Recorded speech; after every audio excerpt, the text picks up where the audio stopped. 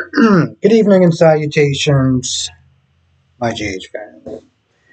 So, the scene between Nina and Sunny. Here's a trend that I just haven't been liking. There's just been this feeling of, I don't know exactly how to put it into words, but when he slammed the door in Nina's face, right? She's crying, she's all like, oh, I want you back, and this, that, and the third. And even today, towards the end, where he said what he said, and he walked off like Nina never really meant anything to him. And she's crying, and she's all like, oh, I'm not going to give up on our marriage, and this, that, and the third. And I'm just like, and granted, this goes for men as well, but at some point, you have to have enough self respect to walk away from a situation like that. Because if this guy is that they're treating you as though you don't matter, you're not important enough to sit there and fight for, then why the hell should you bother to waste one more goddamn iota of a teardrop towards him?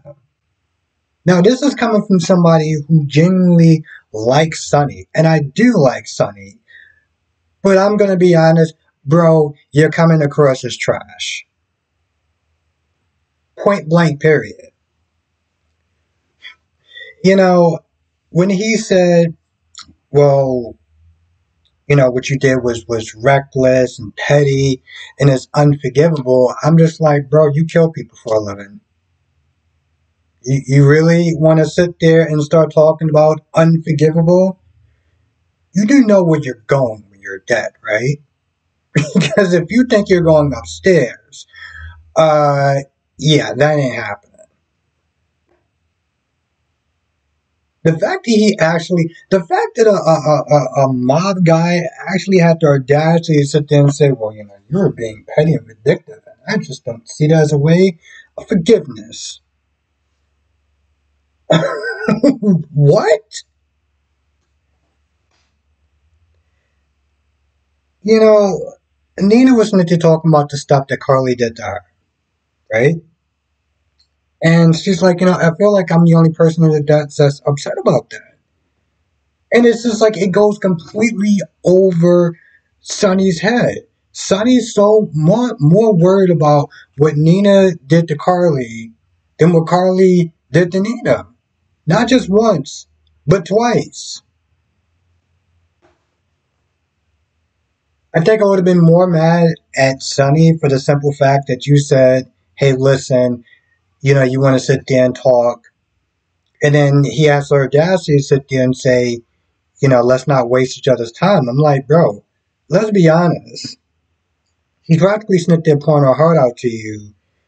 And it's like you already made up your mind about what you was going to sit there and say. So if you want to sit there and talk about wasting time, why would you even bother to sit there and listen if you already made up your mind? I feel like I have more to say about that, but I'll sit there and say that for the live.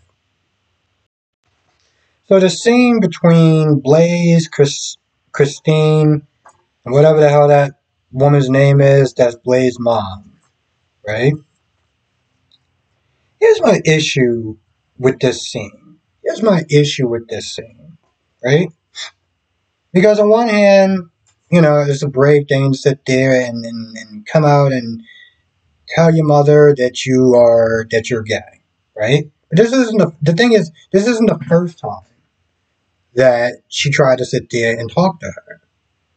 And apparently she does what she always does. She buries her head in the sand. She pretty much sit there and say, no, no, no, no, no, no, no, no, no.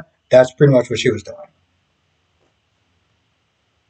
So on a certain level, it's brave, but I felt like it was so unfair to Christine to drag her through that whole scene, through that whole everything, making her feel awkward and uncomfortable, and having this woman say little things here and there. Oh, you talk my daughter into this, that, and the third. I'm like, this was just wrong.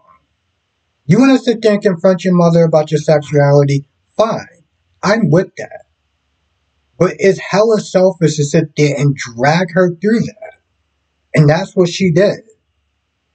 And in the end, it didn't matter because her mom did what she always does. And she also, apparently, she has gay friends, but her daughter, whoa, hey. And that's what Christine was saying. Like, it's different when it's your daughter. They talk for a little bit. She's like, I gotta go. And then she has this look on her face before she leaves. And I'm just sitting there thinking, yeah, how do you know? You told her. I always go back to that day when she pretty much is like, yeah, I'm done, and let's just kind of just call it quits. And then for some odd reason, you decide to go back out with her, which is just beyond me. Now it almost looked like she regrets that decision. Christina got a lot going on. And honestly, to tell you the truth, the last thing she needs to be Snitty getting into a messy relationship like that. Especially with some combative ass woman that she don't even know from a hole in the wall. Maxie and Spinelli. So at first, Maxie tries to avoid the situation altogether when, Spinelli's talking about he's in love with her, this, that, and the third, but, she says it back. And it takes him a little bit of coaxing, but she seems like she's willing to sit there and give um, the whole thing a try. Then he tells her that he lied about the pipes bursting. So he did it.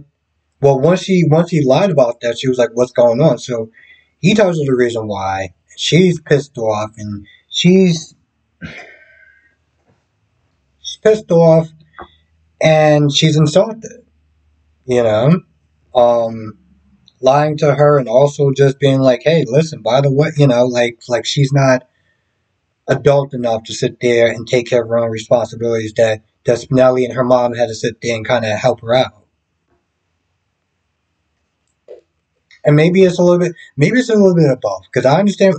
First of all, starting off a relationship with a lie, it's always a bad thing.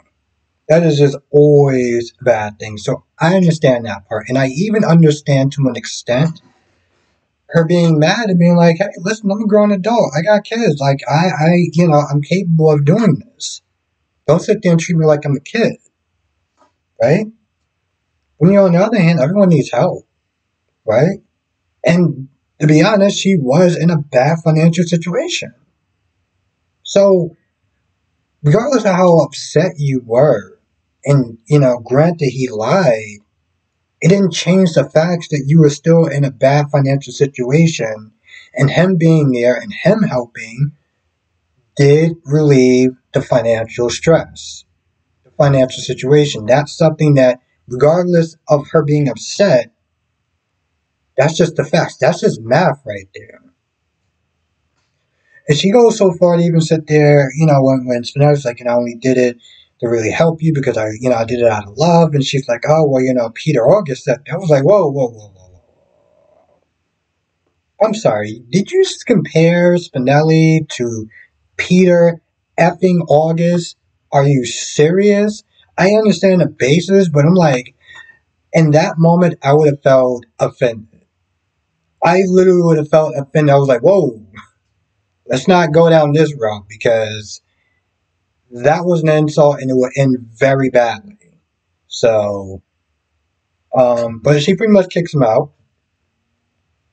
And then he leaves, and then she runs back outside and is calling from him. And I'm like, why are you calling from him? You told him to leave. He left. Like, what are you calling for? You just said you was going to ship his stuff wherever he was, so there was really no need to sit there and rush back to the door.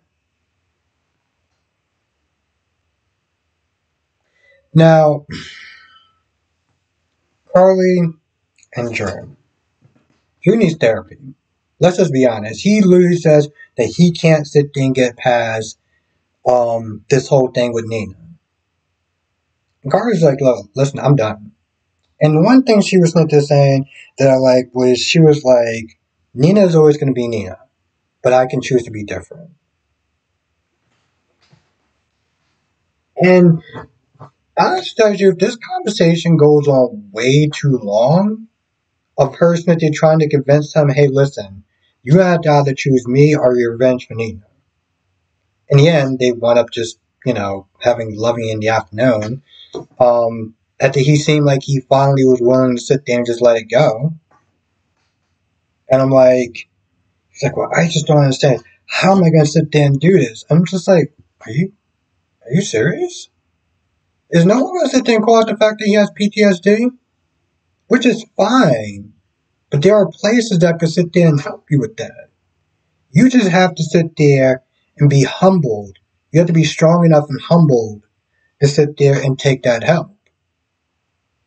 That's it. I mean, granted, there's a little bit more to that, but I mean, that's the basis. If he's not just like, well, I'm struggling to sit there and try to get past of everything of what she did, and I'm like, bro, you either, when Carly was like, Nina only wins if we break up. We have all these red flags just going on, and things just sit there saying, hey, listen, you have to sit there and let this go. And you still can't do it. That's why I felt like this conversation just lasted way too long and then just got resolved and said, okay, cool, I'm going to sit there and try. Okay, all right, so we're going to sit there and do Love in the Afternoon. We got to go somewhere else. Probably didn't, but whatever. The point is, I don't know, there's something about that conversation just kind of drove me crazy a little bit, and then towards the end it was just like, oh, okay, so we're just going to put a little band on it and it's just be fine. All right, cool.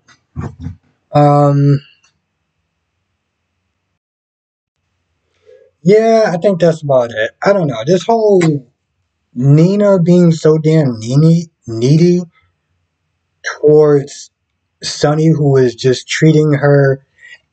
And here's the thing: I get on a level that he's upset that sending Carly to jail was sending a family member from Donna and Avery and Amelia and Wiley and stuff like that away. And I understand being angry. Like, I get being angry, to mother your children, that bond for life. I get that part, right?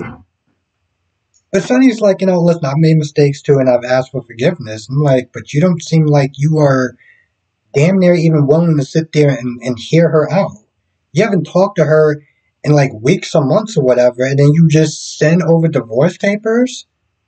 But you said that you was a person that was asking to seek for forgiveness at times of your life, but you couldn't extend her the same courtesy just to even hear her out? What kind of ass backwardsness is that? That's why I'm just like, when I'm seeing Nina crying and doing this other stuff, I'm just like, don't, ladies, like I said, don't ever be that person. Because I'm gonna be honest, we ain't worth your dignity and self respect. We're not. We're not. Our joysticks aren't. And I love my joystick, but it's not worth the. It's just, I don't know. It's just something. I mean, and granted, this is the first time I felt like that when I saw Nina just like crying and slamming the door in her face. I'm like, bro, are you serious? Anyway, like I said, I feel like I have more about that. So we'll talk about it tonight. But yeah, no one's worth your self-respect and your dignity. If you can't look yourself in the mirror after going through that, that person ain't worth it. Anyway, I will see you in the next video or live stream.